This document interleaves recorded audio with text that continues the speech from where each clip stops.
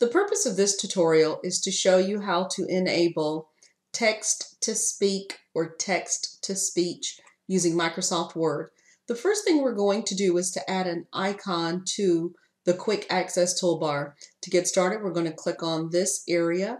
We're going to select More Commands. Next, we're going to look in this section and click on the drop-down. Here, we're going to select All Commands.